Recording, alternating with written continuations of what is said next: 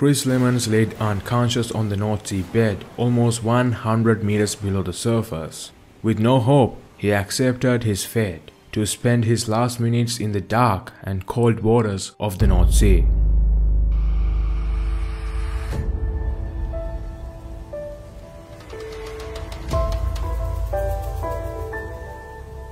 Chris worked in the North Sea diving in a diving bell repairing oil rig structures. Like always, it was a usual day in September 2012. At least that was normal for a scuba diver.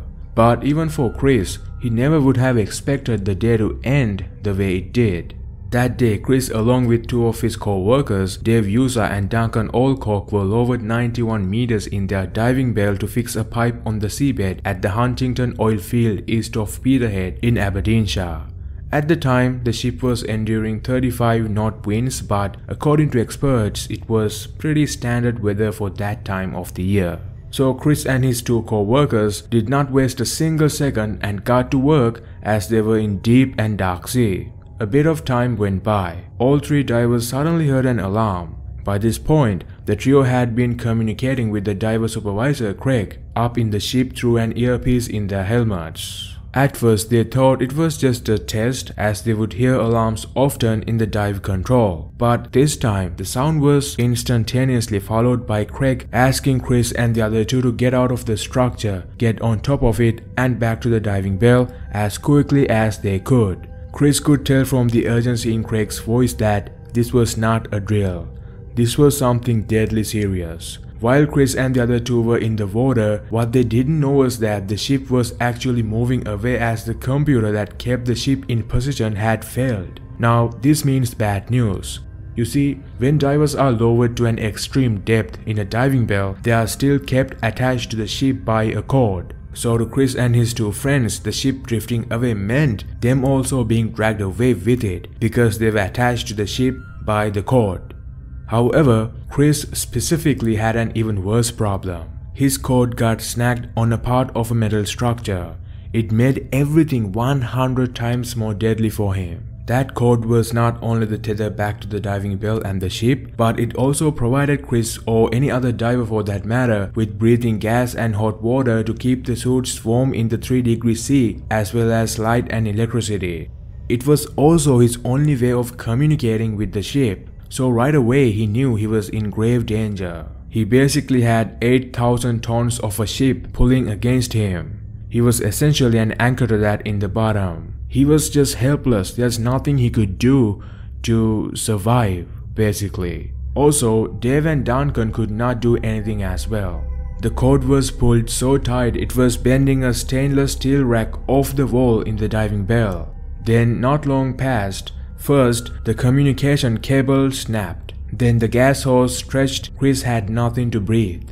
All this was happening within a matter of like 30 to 60 seconds. You see, when divers go to an extreme depth to work at oil rigs, they almost never carry anything because the cord always provides them with everything. It was the same with Chris. He would have about 5 to 6 hours of gas in the tanks, and that was nowhere near enough for him to survive. The gas hose is too stretched and therefore he cannot breathe, and that was the problem. So now that there is no air, Chris had no option but to use his bailout gas. So he opened the supply on his back. Shortly thereafter, the cord fully snapped like a shotgun going off. Chris fell down to the floor of the sea. While Chris was falling almost 100 meters or 300 feet down to the seabed in scary darkness, he couldn't see a thing down there. Because remember, he lost not only his air supply but also electricity and light. By this point, it was about 2 in the morning. Though Chris somehow managed to find the structure they had been doing the repair on and found a way to climb up on top of it. But still, the diving bell was not there. They both also have disappeared. By this point, Chris already has used up about 2 to 3 minutes of his gas. He told himself, so this is where I would end my days. The probability of rescue in this time frame is almost next to 0. Chris felt intense fear and panic. He was on a countdown and it was counting really fast. Once he accepted that there was no hope of survival, he told himself, I am powerless to do anything to save myself. And with that, this serious and agonizing realization hit him. How did I find myself in this dark, sad and horrible place? He thought of everybody at home and the chaos he would cause. But what he didn't know is that his co-workers didn't really disappear. In fact, they along with the whole crew of the ship had been searching for him this whole time.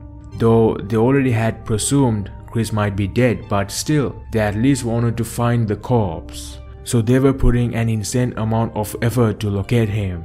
Miraculously, Dave and Duncan found him unconscious on the structure. By the time of his discovery, his bailout gas had fully run out. He should have died, but he didn't.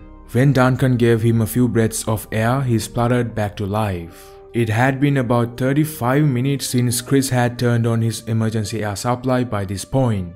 So that means, if his bailout gas ran out within 5 to 6 minutes, for almost half an hour, he didn't have any air to breathe. But then how did he survive? With nothing to breathe for that long, Chris could easily have suffered brain damage, but he was completely fine. Chris believes the freezing water might have had something to do with slowing down his body functions, or the gas they breathe underwater might have been the reason as it has high concentration of oxygen. He thinks it may have saturated his tissues and cells to allow him to survive. Well, all in all, how he survived is a bit unclear and maybe even a mystery. Nonetheless, what's important is that he survived and was safely rescued back to the ship. Though about 3 weeks later, he returned to diving again in the sea like nothing happened. It was an unpredictable ordeal.